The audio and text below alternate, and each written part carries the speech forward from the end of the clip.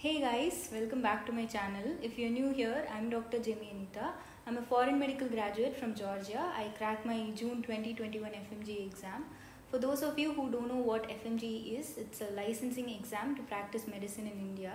I'm currently doing my internship. Thank you for the amazing response that you showed on my video, the pros and cons of studying medicine in Georgia. In this video, I've decided to answer some frequently repeated questions on medicine in Georgia. So if you're a student who is planning to go to Georgia to study medicine, or if you're a first year MBBS student, this video is for you. Without much further ado, let's get started. First question, please tell what is the difference between Georgian and Indian books for MBBS? There's not much difference. They follow the same standard textbooks like Guyton and Hall for physiology or Harrison's for internal medicine. In India, you additionally have Indian authors' books. Next question.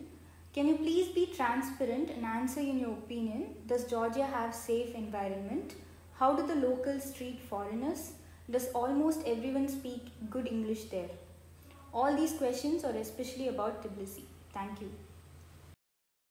I had already talked about this in my pros and cons of studying medicine in Georgia video. Most of the foreigners are very friendly and hospitable, especially outside the city, that is outside Tbilisi. There might be few incidents that you might come across which are unfortunate, like everywhere else. It also happens in Georgia, but I don't want to generalize my comment. Majority of the foreigners, majority of the Georgians are extremely friendly and warm. It's a safe country indeed. And about language, I've already talked about it. From what I observed, most of the young population of Georgia speak English well, while the middle-aged people do not speak English. Next question. Ma'am, does NEET is compulsory? Is NEET compulsory? Earlier, when we joined, NEET was not compulsory, but due to the latest guidelines, you need the required cutoff to study medicine abroad. So yes, NEET is mandatory. What is the overall budget? Means the whole MBBS expense, including flight tickets and tuition fee, hostel and normal expense. The total budget is around 50 to 60 lakhs. Let me split the budget for your convenience. Please keep in mind all these are approximate amount only. Tuition fee for 6 years would be around 30 lakhs approximately. Ticket fare is around 40,000 for round trips. Accommodation, assuming you share an apartment with others, plus food and other expense would be around 20,000 to 25,000 per month, which is around 3 to 4 lakhs per year. Next, can MBBS graduates study MD in Georgia, or are there any other medical colleges for masters? Yes, you can do your post-graduation course in Georgia, but I do not have the accurate details. Once I have enough information, I'll definitely make a video on that. You can always mail the university, you can contact them directly. If there is someone who is doing post-graduation in Georgia, please help us out in the comment section. How long does it take to study pharmacy in Georgia, and what's the tuition fee range? Although not very sure, from what I researched, it's a 4-year course in bachelor's. The tuition fee ranges from 4,500 to 5,000 USD.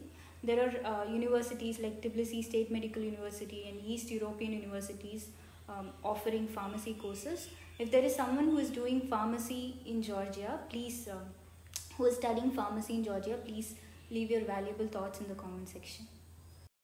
Hi Dr. Jamie, I just wanted to take admission in Tbilisi, so I heard someone say, if we fail an exam, no second attempt will be provided. Instead, we need to take re-exam the entire SEM by paying full fee of that semester. Is this true? Because in most countries, they provide at least one attempt for free. So I want to know what is the real scenario there. No, this is not true at all. You'll have one attempt without paying any fee. If you fail any exam, you'll have a re-exam for that particular subject. You don't have to pay anything for that. Speaking further, if you fail in the re-exam, then you have to repeat the same subject in the next semester. The credit system is a bit complicated, so let me explain.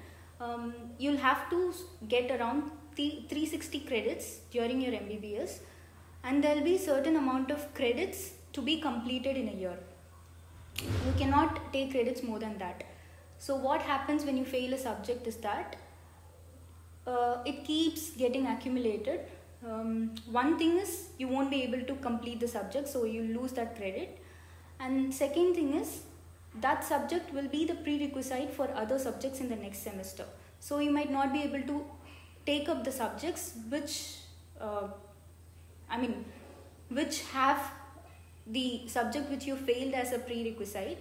So at the end, you'll have to repeat an extra semester, and major disadvantage is that if you fail in any subject, or say 2 to 3 subjects, you'll have to repeat the entire sem. For that, you'll have to pay the entire fee. I hope you got my point. Is there any licensing exam to practice medicine in Georgia? Can Indian student practice medicine in Georgia? No, there is no licensing exam to practice medicine in Georgia. All you need is a valid degree, that is MBBS degree, plus you'll have to know their language, that is Georgian language, compulsorily.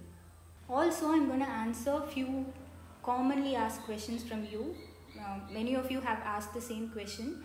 What is the best universities to study medicine in Georgia? There's no single best answer to the question, because no single university is the best. Every university will have its unique sets of disadvantages. Mostly it's from the administrative sides, rude replies, not respecting the students' queries, etc., etc.